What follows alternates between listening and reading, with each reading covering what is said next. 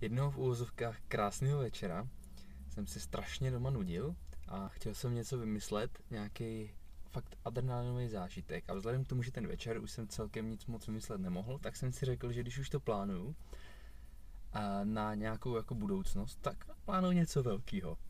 No a tak jsem přemýšlel, no a první věc, která mi, přátelé, přišla do hlavy, bylo vyšplhat na nějakou horu.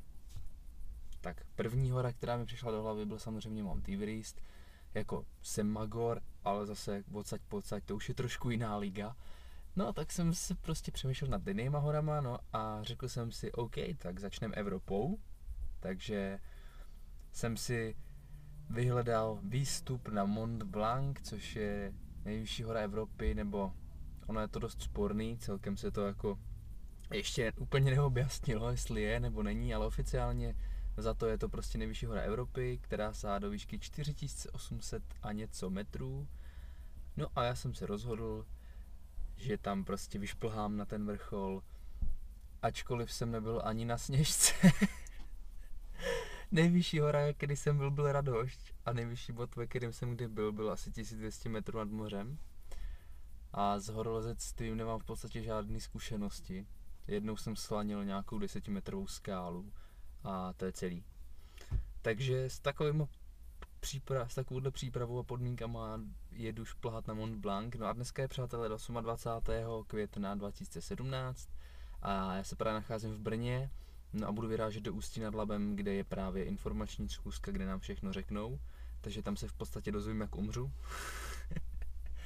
A dozvím se všechny věci, co budu potřebovat sebou, jak to všechno bude probíhat a tak dále. No a ofiko vyrážíme 13. srpna, takže už se nám to pomaličku blíží a já doufám, že ten vrchol zdoláme. Takže teďka momentálně vyrážím do Ústí a hnedka po té schůzce, než na to zapomenu, tak vám to přeformuluju a řeknu vám, co na té schůzce, co jsme se na té schůzce dozvěděli. Takže já frčím do Ústí. Prosím. I tímhletím tempem, který půjdete, zvládáte ten vrchol zhruba. Čas vyvrcholení by měl být někdy mezi 9. a 10. hodinou, nebo 8. a 10. hodinou. Mont Blanc díky své dispozici od kulturu má nejhezčí čas na východ slunce, když jste na dolní Butr, což je zhruba, řeknu, třetina nebo skoro polovina cesty nahoru. Je široký zhruba 30 metrů, 30-40 metrů. Z toho jakoby aktivně ty kameny lítají zhruba polovinou toho zhledu. Druhá půlka je jako šikovně krytá, nikdo vám samozřejmě neřekne, že tam kamen neproletí, ale ty kameny víceméně lítají tady. Z toho důvodu, a tím, že je to ve svahu, tak to místo je nebezpečný jednak z toho, že samozřejmě může přiletět nějaký kámen, a druhá z toho, že všichni koukají nahoru na ty kameny a musí koukat taky na cestu, protože ten svah je opravdu velmi strmý a samozřejmě hrozí pád dál do toho údolí, takže tam jsem jištění. V době sněhových podmínek, kdy sníh v kuláru ještě je, tak se přechází jištění tam je fixní lano. Ocelové fixní lano, to znamená, že přes naše lano jsme jištění k tomuto fixnímu lanu, ale to funguje jenom do té doby, dokud je dostatek sněhu, protože jinak to fixní lano je příliš vysoko a samozřejmě už se tam moc jistit nedá, že bychom museli jišťovat, anebo by to byl tak dlouhý průběh z toho lana, že vůbec nedává smysl se k tomu jistit. Obecně červenec se jistí k fixnímu lanu, srpen a dál už se k tomu lanu nejistí nikdo. Nicméně, když tam není sníh, tak zase ty kameny nelítají tak rychle. Je to o poznání pomalejší pád těch kamenů, jsou slyšet daleko dopředu a podobně. Nicméně, stává se to, že prostě tam ty kameny padají. Tím, že nás tam jezdí vždycky víc výprav, tak si to hlídáme navzájem.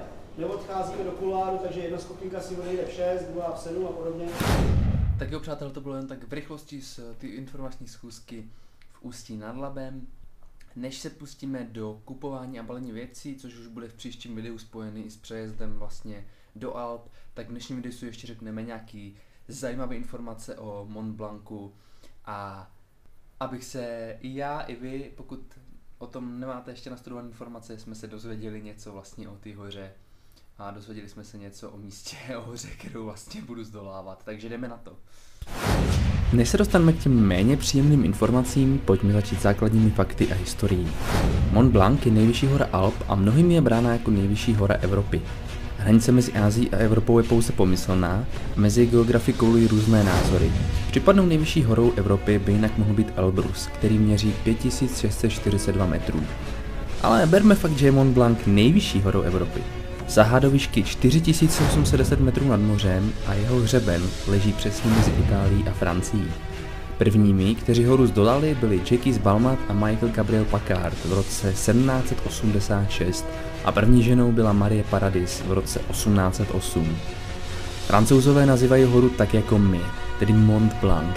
Italské jméno je Monte Bianco. Oba tyto názvy v překladu znamenají White Mountain, tedy Bílá hora.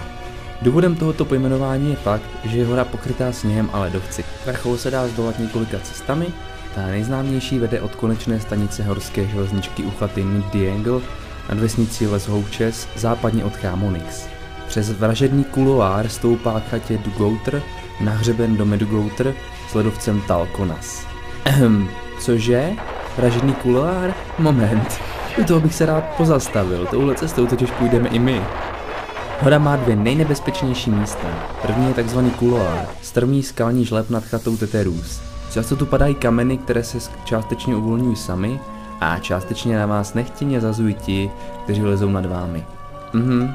To je utěšující informace. Přes kuloár musíte co nejrychleji, ale pokud vás kamen trefí, alespoň to máte rychle za sebou. No a to jsem si vždycky přál. Druhou největší nástravu hory je finální nízký hřebínek Les Bosses, kousek pod vrcholem. Když tu uklouznete, zastavíte se až 1000 metrů níž na italské straně. Některé oběti nenápadného hřebínku se nenašly dodnes. Celkový počet obětí není znám, počet se však pohybuje v rozmezí 1000 až 6000 lidí. Průměrně zde ročně zemře 30 až 60 lidí. Havarovaly zde také 2 letadla.